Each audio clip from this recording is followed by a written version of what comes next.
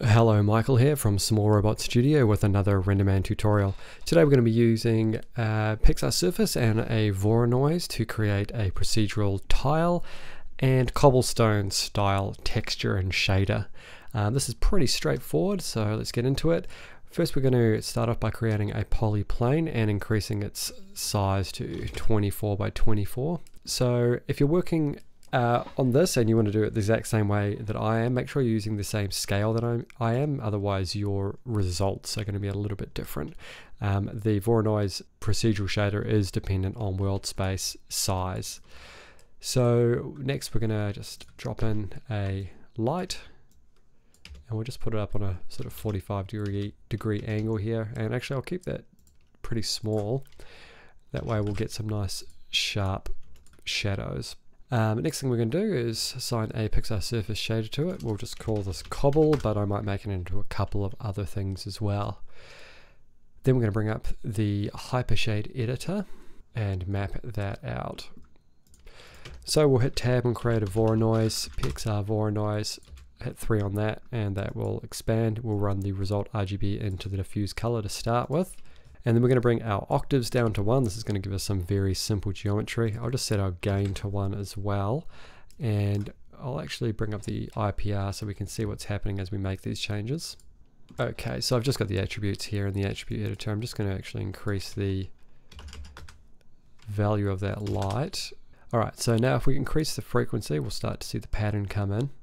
Obviously this doesn't look anything like tiles at the moment, so what we want to do is reduce the smoothness down. That will square it all out, and you see that you get these random valued squares. So what the smoothness will do for us is blur the edges a little bit, and this can be useful if we're using a bump or displacement map. Just for the moment though, we're going to keep it at a value of 0. We can also use turbulent, and you'll see that actually creates some dark lines in between some of the tiles, which can be useful. Jitter will offset them, and you can see how this is starting to look a little bit like cobblestone. So if you combine the two, now you can see how you could use these dark areas as negative displacement or just 0 displacement. Now if we were to add in octaves, I'll just increase that to 6. You won't see much of a difference until you increase or decrease the lacinarity, and that's just the repetition of the pattern over the top of itself, so you can sort of see what it's doing there. But we're going to keep that at 1 and 1. And then we'll just bring this down to be a bit more square. Okay, so I'm just going to bring up the Hypershade again so we can get a better idea of what's happening in the shading network. We'll create a Pixar bump and run the result F into the input bump, and then run the result N into the bump normal.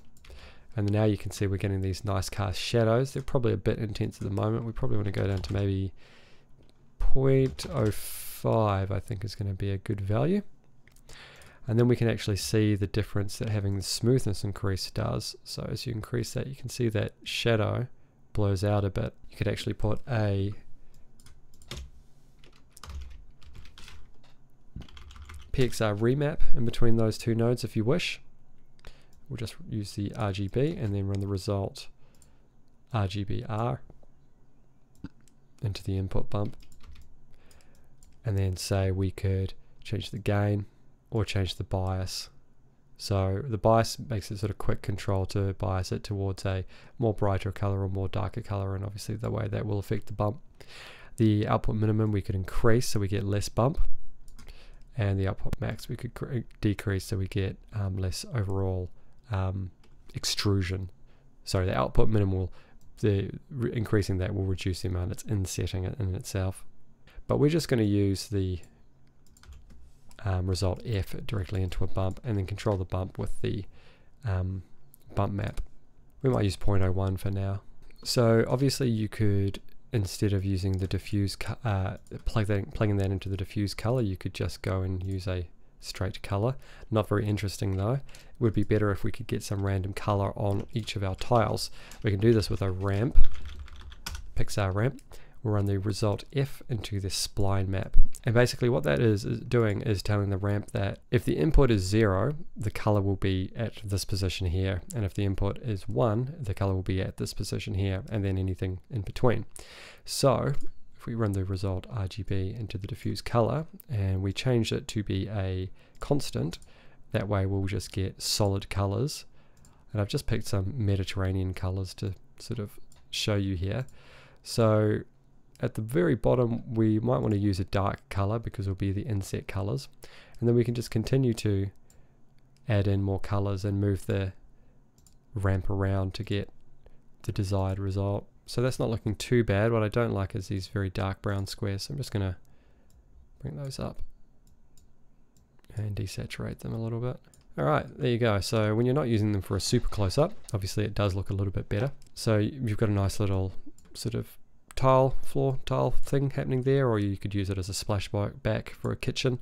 Obviously you just need to add in a bit of specularity for that, so just a little bit of the face color and a touch of roughness, and you get a pretty effective result there. Now, insofar as cobblestones go, what you can do with the Voronoi is we could just increase the smoothness maybe to a 0.18, and then what we'll do is increase the jitter, and that's going to sort of randomize the shape of our tiles. And then we need to decide whether or not if we want the tiles to be sort of smoothed out a lot or pretty defined. Probably somewhere around 0.1ish looks good.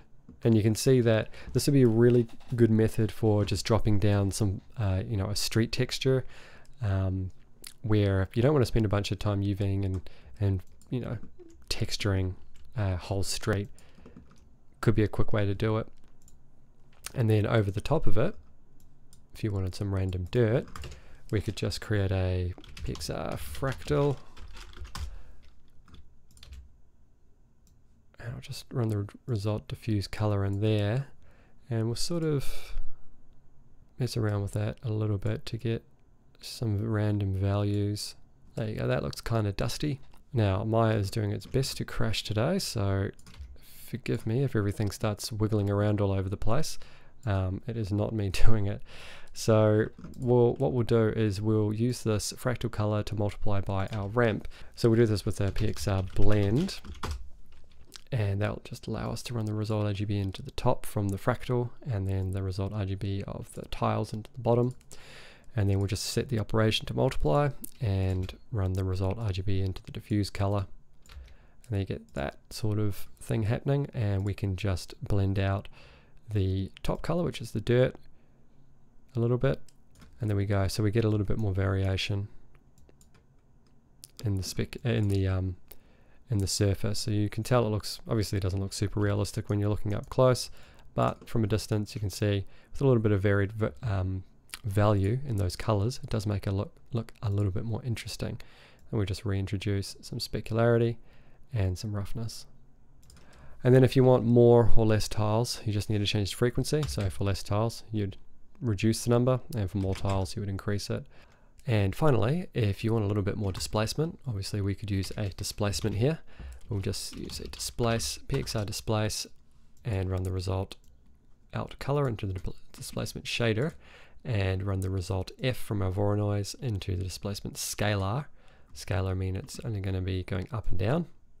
And then if we just reduce the value of the gain on our displace to 0.1, and notice that that is much too high, maybe a value of 0.002 just to get a bit of variation there, and we probably need to work on the specularity a little bit there. And I would say it's probably best to keep the bump map on. If you rely just solely on your displacement for the bumping, it may be okay if you increase it, but I think overall you're going to have a better result if you have both on. So you can see that that looks pretty cool, gives it a nice effect. And like I said, if it's for set dressing, this is a really quick method to do it, but it works really well. And you can obviously use different scales of fractals versus your Voronoi, and it will just allow you to make nice textures for your backgrounds and your scenes very easily. That's it for this tutorial. If you found it useful, make sure you leave a like so other people can find it, and if you haven't already, make sure you subscribe, as we're bringing out CG and illustration tutorials every week just like this one. Become a patron and access tutorial assets, bonus content, a private Discord and more by clicking the link below.